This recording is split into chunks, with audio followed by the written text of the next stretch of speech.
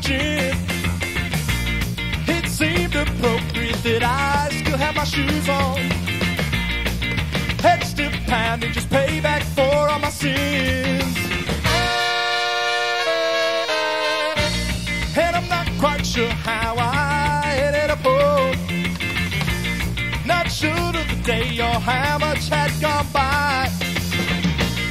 I couldn't decide between aspirin or a beer. It seemed the only cure was to catch another high.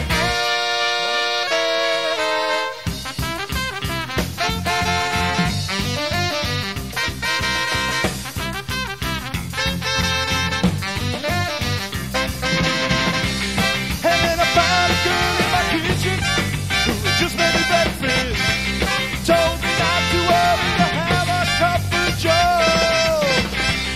Took care of my hangover with 2 eggs and some hash browns.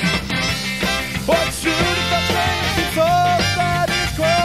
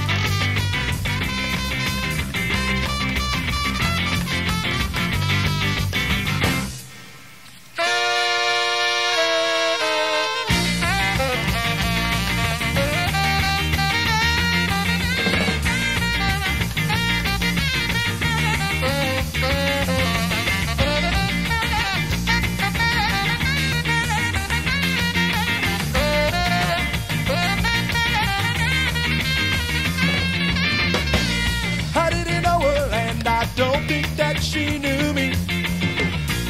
But after eating her breakfast I knew I was in love. To top it all off, she made the best Bloody Marys. My day went from bad to the best I could think of. We talked about nothing but it was good just the same. We spent the whole day over coffee and cigarettes. I told her that things like this never happened to me. She was reassuring, told me that it wasn't a game.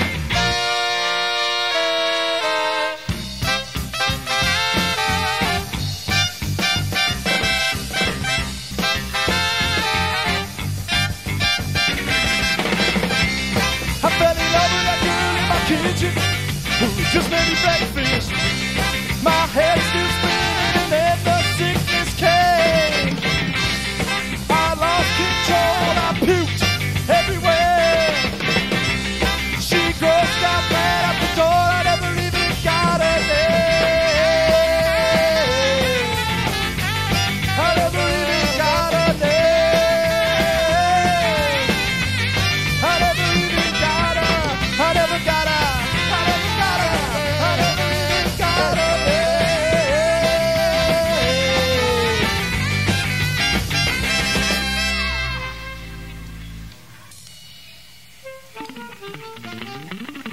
We got time for one more, guys.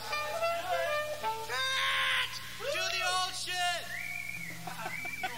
Do something old! Come on, man. You've been playing that stuff for years. Play something old. All right, this is our REO Speedwagon cover called Riding the Storm Out. Actually, Dave, I'd kind of like to do Misery. Okay, we'll pass. We'll end this in a standard fashion. This one's about my weight problem.